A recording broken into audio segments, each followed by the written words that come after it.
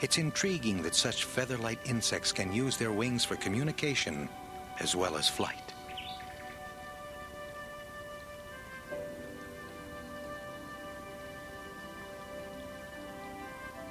The bond is sealed when he seizes his partner by the neck.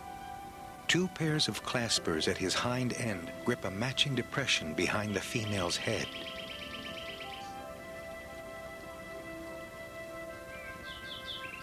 The male's claspers and the female's neck fit together like a key in a lock. Rivals can rarely pull them apart.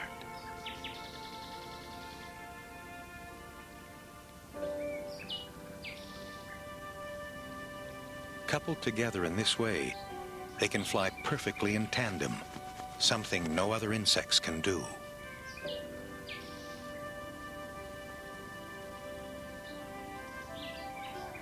Their mating, too, is unique.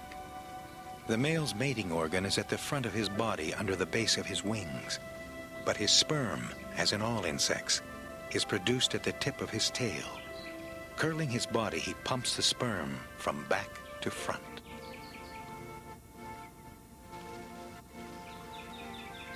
The female now grips the front of his abdomen with the tip of her own, creating the well-known dragonfly mating wheel.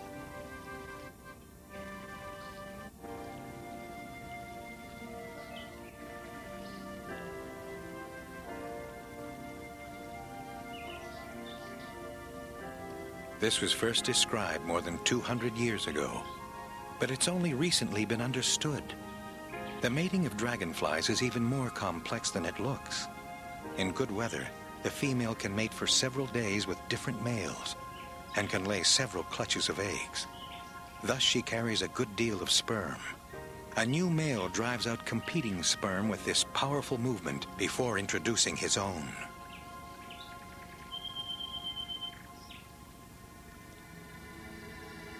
A look inside shows what happens in detail. The female below has a large mating receptacle with 2 sperm sacs.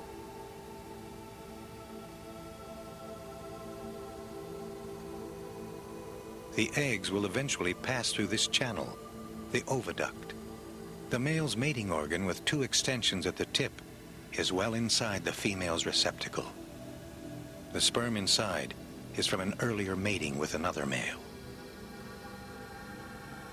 The male's first job is to expel this foreign sperm.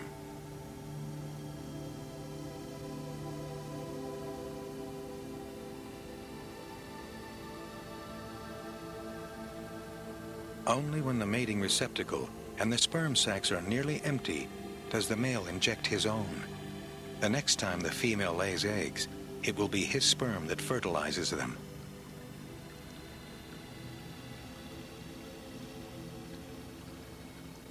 When this process was